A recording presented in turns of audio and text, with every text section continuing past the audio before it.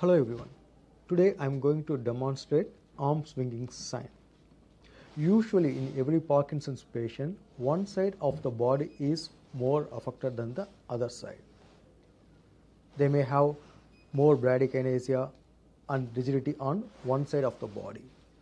So after the pull test, we always do the small gentle, we need to rotate the shoulders back and forth like this. So here you can see the right side of his arms are moving freely and left hand is not moving freely. So it means the left side of the body is more affected. He has more bradykinesia and rigidity. So can you do this finger tapping on the right side first? Can you do it on the left side?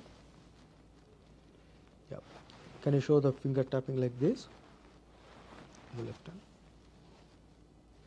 You can see the left side of the body is more affected. He has more bradykinesia and rigidity on the left side.